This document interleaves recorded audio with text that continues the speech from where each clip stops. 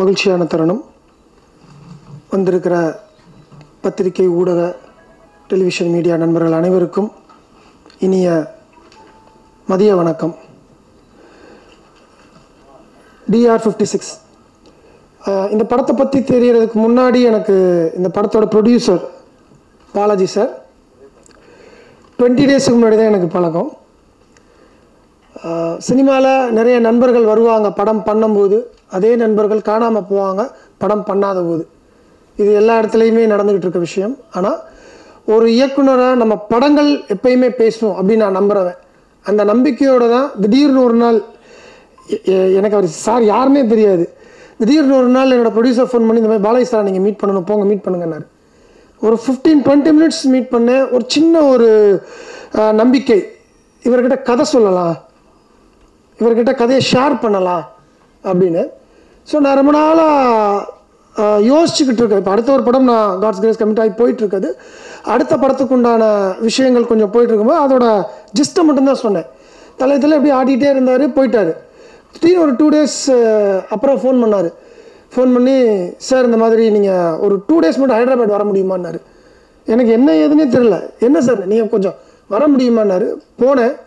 You won't believe it, அங்கே இருக்கிற top production companies ஒரு 3-4 கம்பெனியை காலையில் மத்தியானம் சாயந்தரம் நைட்டு கொண்டு போய் உட்கார வச்சிட்டாரு. எனக்கு என்ன சார்ண்ணே, இல்லை இல்லை ரொம்ப நல்லா இருந்ததுங்க அந்த இது, நீங்கள் சொல்லுங்கள் அவங்கக்கிட்ட அப்படின்னு. அதில் நான் சார் சொன்னார், சொல்லிட்டு வந்துட்டேன். அதுக்கப்புறம் என்ன நடந்துச்சுன்னு எனக்கு தெரியாது. இன்றைக்கி காலையில் சொல்கிறாரு, 2 பேர் அது பயங்கரமாக பிடிச்சி போச்சுன்னு சொல்லிட்டாங்க சார், உங்களை நாங்கள் விரைவில் ஹைதராபாத்துக்கு கூட்டிகிட்டு போயிடுவோம் நாங்கள் அப்படின்னாரு.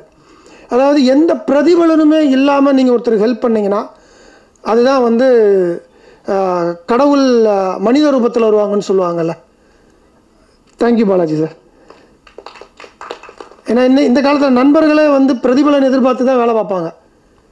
ஆனால் எந்த பிரதிபலனும் எதிர்பார்க்காம ஒரு இயக்குனரை ஒரு நல்ல கதைன்னு அவருக்கு தெரிஞ்சு, எனக்குன்னு இல்லை என்னைய மாதிரி தான் நான் எனக்கு தான் பண்ணியிருக்காருன்னு நினச்சேன். என்னைய மாதிரி இல்லை நிறைய பேருக்கு இது பண்ணிகிட்ருக்காரு, including Raghavan. I think so நிறைய பேர்த்துக்கு அந்த மாதிரி பண்ணிகிட்ருக்காரு. ஸோ இந்த பிரிட்ஜு தான் வந்து சினிமாவுக்கு ரொம்ப ஆரோக்கியமான ஒன்று. ஏன்னா எங்களுக்கு கதை பண்ண தெரியும், ஆட்கள் தெரியாது. ஏன்னா 4 செவத்துக்குள்ளே உட்காந்து கதை பண்ண எங்களுக்கு நல்லா தெரியும். ஒரு இயக்குனர் நல்ல படம் பண்ணுறாங்கன்னா அவங்கள கூட்டு போக வேண்டியது இந்த மாதிரி பிரிட்ஜஸ். வாழ்த்துக்கள் சார், இந்த பணி தொடரணும் சார். அடுத்ததாக நான் வர்றது என்னோடய முத்தழகு. அவர் சார் சொன்னார் அவர் படத்தில் பண்ணணுன்னா, ஆக்சுவலாக அவங்களுக்கும் தெரியும்னு நினைக்கிறேன். நான் தூங்கா நகரத்தோட என்னோடய ஃபஸ்ட்டு இது வந்து அவங்க தான். ஆக்சுவலாக ஃபோனில் பேசினேன், நேராக மீட் பண்ண முடியல உங்களை. நான் கதை கேட்டாங்க, ஜிஸ்ட்டு கேட்டாங்க, ரொம்ப நல்லாயிருக்கு, டெஃபினட்டாக பண்ணலாம், தயாநிதி அழகிரியும் வந்து இவங்கள வச்சே பண்ணுவோம், நமக்கு கரெக்டாக போகும் அப்படின்னு. டேட்ஸ் பிரச்சனை அப்போது. கன்ஃபார்மாக நான் February ஆரம்பித்து ஆகணும். கரெக்டாக Februaryயில் அவங்க ஒரு படம் ஆரம்பிச்சிட்டாங்க. அண்ட் தென் லாஸ்ட்டு தான் எனக்கு அஞ்சலி வந்தாங்க. somehow I missed it.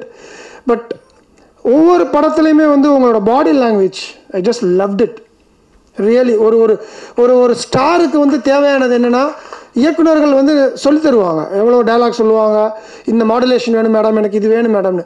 But இதை தாண்டி ஒரு ஆர்டிஸ்ட்டாக நான் என்ன தரேன் இந்த படத்துக்கு, ஒரு இயக்குனர் சொல்கிறதே கிளிப்பிள்ளை மாதிரி கேட்கணும்னு அவசியம் கிடையாது. So I strongly believe in that. So அந்த மாதிரி அவங்களோட சமீபத்தில் ரிலீஸ் ஆன family man I just loved it. என்னென்னா ஒரு ஒரு அம்மாவாக இருக்கிற ஒரு தவிப்பு, ஒரு ஹஸ்பண்டுக்கிட்ட இருந்து இருக்கிற பிரிவு, இன்னொரு லவ்வை ஏற்றுக்குவோமா வேணாமான்னு இருக்கிற ஒரு இது. ஸோ அந்த 3 விஷயங்களுமே வந்து அவங்க மேனேஜ் பண்ண விதம் வந்து I just loved it. I wish more and more films you should do. And இந்த DR56 மூலமாக திரும்ப தமிழுக்கு ரீஎன்ட்ரி கொடுக்குற உங்களுக்கு வந்து 10 வருஷம் ஆச்சு. யா சார்லதாக்கு அடுத்து. So it should be a great comeback film for you ma'am. And then இயக்குனர் ரொம்ப நல்ல பிள்ளையாக உட்காந்துருக்காரு. ஆனால் படம் பார்த்தா பயங்கர வயலண்ட்டாக இருக்குது, ஆள் சைலண்ட்டாக இருக்கிறாரு. குட். எல்லாத்துலேயும் நான் சொல்கிறது தான், முதல் காதல் முதல் முத்தம் எப்பயுமே மறக்கவே முடியாது. அதே மாதிரி தான் முதல் படம். ஒரு நல்ல மேடை Balaji sir, producers, executive producer எல்லாம் அமைச்சு கொடுத்துருக்காங்க. மென்மேலும் நீங்கள் வளரணும்.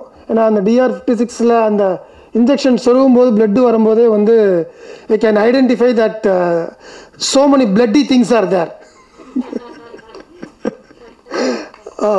So best wishes for director. And then கடைசியாக last but not the least நல்லா தாடி ஆளுமா உட்காந்துருக்காரு ஒருத்தர் பிஆர். யாரோ சொல்லிட்டாங்க தமிழ் தெலுங்குக்கு வந்தோம்னா எவ்வளோ சின்ன பேராக இருந்தாலும் அதுக்கு இன்ஷியலை மட்டுமே வச்சுக்கணும் அப்படின்னு. அதனால தான் பிரவீன் 8 எழுதி கையை விட்டு எழுதி பார்த்தோம்னா 7 லிட்டர் தான். அதுலேயும் 5 கட் பண்ணிட்டு 2 வச்சுக்கிட்டார் பிஆர்னு. வாழ்த்துக்கள் சார், நல்லா இருக்கீங்க. அண்ட் தென் உங்களுக்கு ஒரு இயக்குனராக என்ன என்னோடய வாழ்த்து அப்படின்னா, எந்த ஹீரோவுமே தன்னை அழகாக தான் காட்டிக்க முயற்சி பண்ணுவாங்க ஃபஸ்ட்டு படத்தில். அதுவும் கௌரவமாக காட்டுறதுக்கு யாருமே இது பண்ண மாட்டாங்க. You accepted it, that's the nice point. Face எவ்வளோ கௌரவமாக இருந்தாலும் சரி, இந்த படத்துக்கு கதை, திரைக்கதை ப்ளஸ் தயாரிப்பு தங்க மனசு. I wish more youngsters should come like you. I wish you all the best. இந்த டாக்டர் 56 உங்களுக்கு ஒரு மிகப்பெரிய லான்ச் மட்டும் இல்லாமல் அடுத்தடுத்த படம் ப்ரொடியூஸ் பண்ணுறதுக்கு நல்ல வருமானமும் வரணும்னு வாழ்த்துறேன் நான். Last but not the least, புது டீம் இன்றைக்கி வந்து டெஃபினட்டாக தமிழ், தெலுங்கு, கன்னடம் அந்த பேரியர்ஸ் எதுவுமே கிடையாது. நல்ல கதை, கெட்ட கதை, அவ்வளோதான்.